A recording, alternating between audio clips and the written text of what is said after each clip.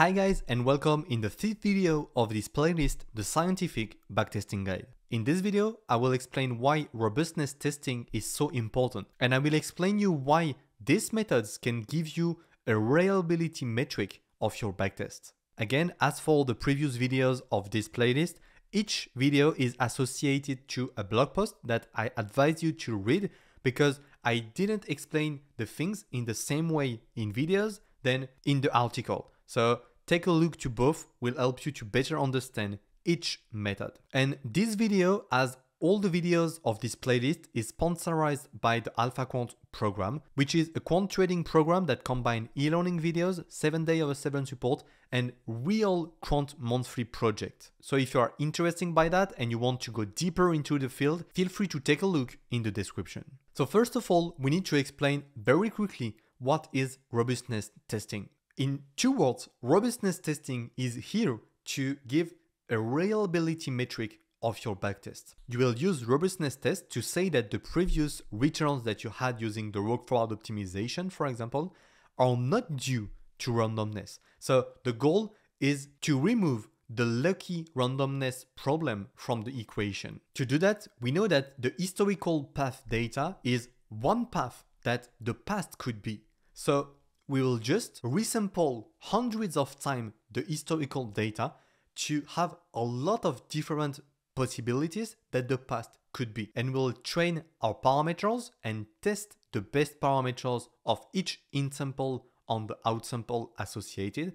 And the goal is to obtain a probability of overfitting and a SHARPE ratio distribution. I will explain you that in details in few minutes. First, let me explain you how we will create these different sets, because as we work with time series, we need to be really careful and we need to use a specific method. To create that, we'll use the combinatorial purge cross-validation. This method is a cross-validation adapted to the time series. So that's a very good point. And that's why here we have some space always when we switch from an in-sample to an out-sample and the opposite. We have always a space there because we purge our data, because the time series keep information of the past over the time, and we don't want to have a leakage of information between our different samples. That's why we add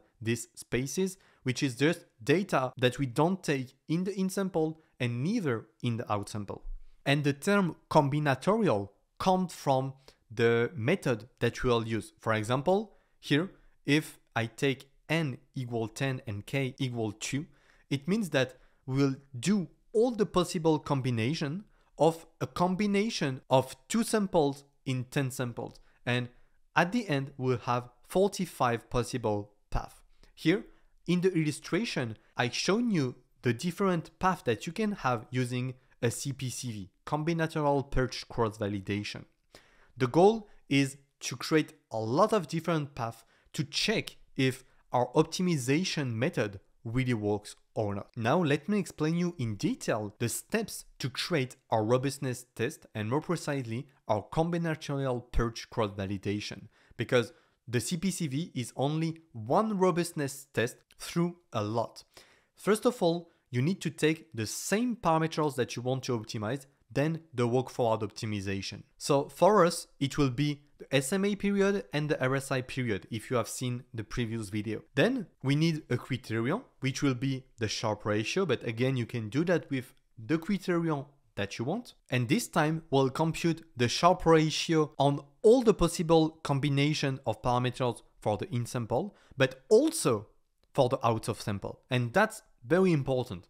When we worked with the work-forward optimization, we computed all the different possibilities on the in-samples, and we backtest only using the best one. But the goal of this robustness test is to quantify your overfitting. And overfitting is the fact that you have good performances on the in-sample and bad performances on the out-of-sample. And to know if the performances is bad or good on the out-of-sample, we need to have all the possibilities, and we will order each possibility. For example, here we can see that the best parameters are 60 and 13. If you apply these parameters on the out of sample, you will have a sharp ratio around 1, which is not the best sharp ratio of the different possibilities there. And that's what we will quantify here. Here we can see that over 50 possibilities, okay, our best parameters on the in sample are ranked at the 10th place. It means that you have better parameters for the out sample. But for sure, you can always find best parameters. Our goal for us is that it's just into the best parameters. For example, here is the rank is 10. It's pretty good because we have 50 possibilities, okay? But if the rank was, I don't know, 40, okay, it's not really good. It means that this optimization process is not good. Once we have this tables for each path, it's very important for each path, we'll be able to compute our probability of overfitting. So I didn't put a lot of computation there, but I put in the bibliography, the article, the research paper that I used to create this method. So if you're interested by that, just take a look in the bibliography in the video description and at the end of this article. So how we will do that? Let's explain on one path, and after that, we'll just have to repeat the process on the others. First, you compute the best parameters on the in sample. Okay, that's good.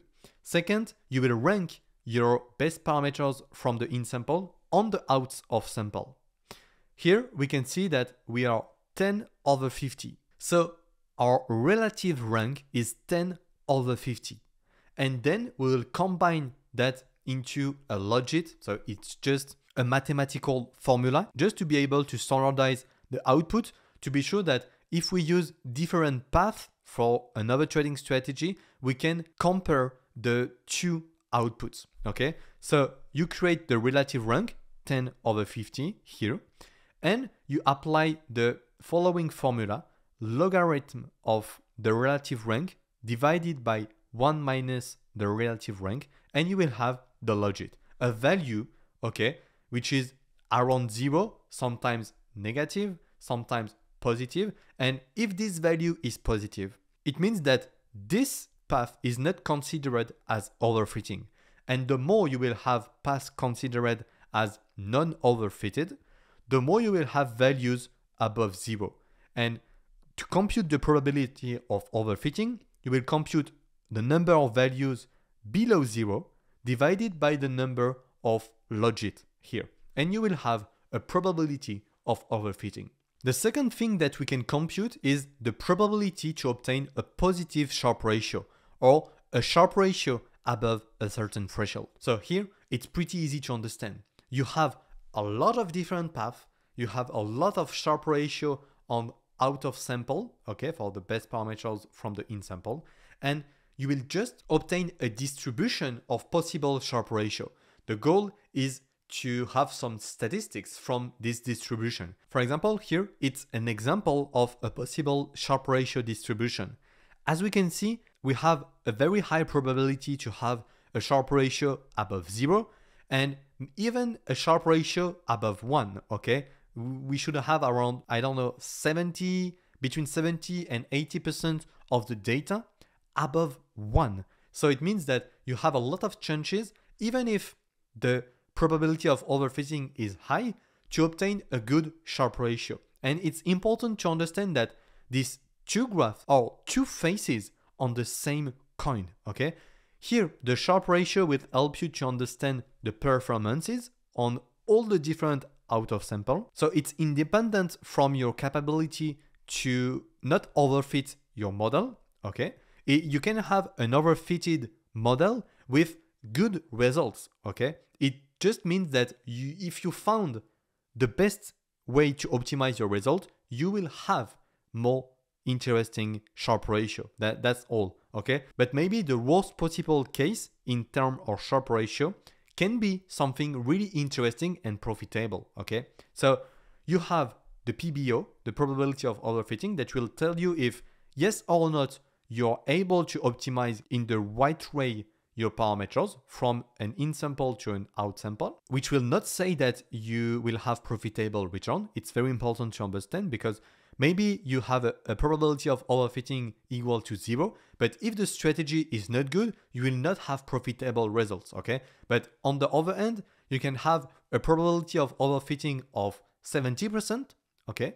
And in the same time, have only Sharpe ratio above 5, for example. So if you have that, for sure you can continue with this trading strategy because it means that the way that you optimize the parameters is harmful, but the strategy is so good that even if you are not able to optimize the parameters, the Sharpe ratio that you will have in the test sample will be very good. In live trading, it's not mandatory to have the same type of Sharpe ratio, but if you have tested that on the CPCV and using also the Monte Carlo simulation that we will see in the next video, you can at least put this strategy in a demo account to see how it works in live trading, okay? Because of course, even if you have an amazing backtest, put always your trading strategy in live trading on a demo account, okay? On paper trading to see if you have similar results because maybe you just made a mistake in the backtesting process. So now to finish, let's talk about the benefits and the limitation of the robustness test. First of all, you can quantify the overfitting. So maybe you can work on a better way to optimize your parameters because maybe just order the criteria and take the best is not the best way to do, okay? You can have several ways to optimize your parameters. So if you have a probability of overfitting very high, maybe you need to work on another one. The advantage is that you have multiple path backtesting, okay? You have backtest only on historical data, that's true, but you have created multiple paths. And so it is multiple paths that the past could be. And that's pretty interesting. And the last advantage is that once you have done the CPCV and you have computed all the different metrics and so on, you can create all the derivative metrics that you want. For example, the probability of overfitting, the Sharpe ratio distribution, but you can also create a drawdown distribution, for example, that we'll see in the next video. But the only limit is your imagination. On the other hand, of course, each method has its limitation. Here, for the robustness test, the CPCV, you can't have a best set of parameters because as you have seen, sometimes we'll try to predict the past using some futures data. It's not bad if it's just to test the robustness and to create several paths, but if you want to select your best parameters using, for example, the path 99, you can't do that because you have predict the past using the future and it's not optimal. So that's why you use the work forward optimization from the previous video to optimize your parameters and the CPCV only to test the robustness of this optimization. The second problem is like for the work forward optimization, you need to have a lot of data, a lot of threads, okay? As you need to create several paths, you need to have a lot of data, at least 5 years. And the other thing is that if you are doing a robustness test on 1 week or 1 month, it's not reliable. You need to do a robustness test on years of data to be sure that you can interpret your results and you have something statistically significant. The last thing is, okay, you have a lot of paths, but it's only historical path. To fix that, you can use a Monte Carlo simulation that we will see in the next video. So if you have any question about this video or one of the previous one, feel free to ask in the comment area and see you soon in the next video.